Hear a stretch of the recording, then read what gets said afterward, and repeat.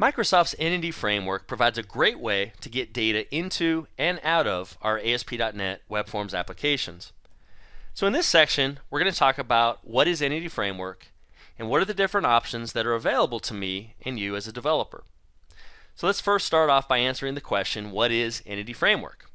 Well, you've already seen it a little bit up to this point. We've used the entity data source, and we've even created a simple entity model to query a database without writing much code. Well, we'll get into a little more details in this section. So let's first off talk about what is Entity Framework. Well, it's an object relational mapping framework, or you'll often just hear people say it's an ORM. Now, there's a lot of different ORMs out there that are popular, but Entity Framework is available in the .NET Framework, and Microsoft has shipped, at the time this video was made, a new release, which is Entity Framework 4.1, and we'll be talking about some new functionality available with this release. What an ORM does is it allows us to take objects and persist them back to the database, and that's great when you're doing inserts, updates, deletes, but it also provides a really easy way to select data from the database. So oftentimes the standard workflow, if you use traditional ADO.NET code, which is also an option that you can choose, is we'll write a query, and we'll do that with a SQL command as an example.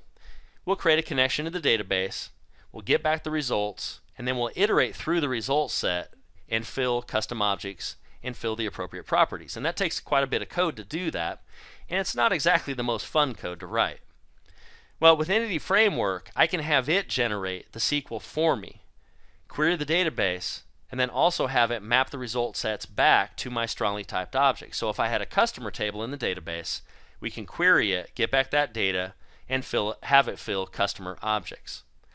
And as I mentioned, we can also persist changes to the customer object or objects back to the database. So it'll also generate insert, update, and delete statements.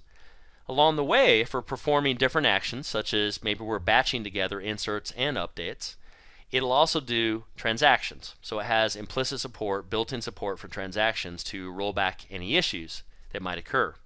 So it's a great way to go, and it's a very, very productive way to go if you need to get data into and out of your apps, and let's face it, that's typically what we do. So let's take a quick look at the different options available to us as developers in the Entity Framework. Now, when you use Entity Framework, there's three options you can choose.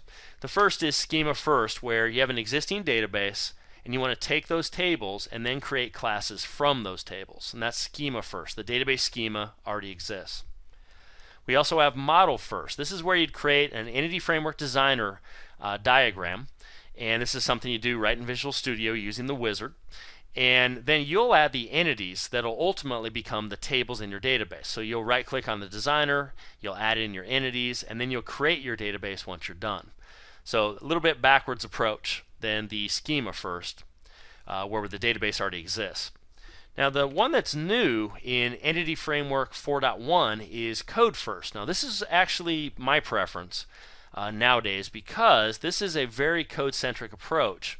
It allows us to write classes like we normally would do with simple properties in them, POCO classes, plain old CLR objects, that we can then persist to a database using something called a DB context. Now, with this model, it's much like Model First, except we'll actually write custom C# or VB classes, and then we'll use those classes to actually automatically generate the database, and those tables will be created for us. So we'll be talking about that throughout this module. Now, Schema First and Model First certainly warrant some attention, though. It's very possible you might be in a company where you have a DBA that creates the database, and that's not something you do. Well, with Schema First, we can go through and use a wizard to easily take what we have with our database and then reverse engineer that back into actual classes that map table to class and property to field. So the steps to do that are shown here. You'll add an ADO.NET entity data model into your project. You'll then go in and select the database, as you see here. From there, on the next screen, you can select your tables, and you saw me do this again in an earlier module. And then you can write some link queries against those entities that get generated. Makes it very, very easy to work with. Once you're done walking through that wizard, then you'll get a database diagram similar to this. So you'll see we have our entities, we have relationships, what we call navigation properties between the entities, and now we can query this using a linked query, or we can even use a lambda expression if we'd like.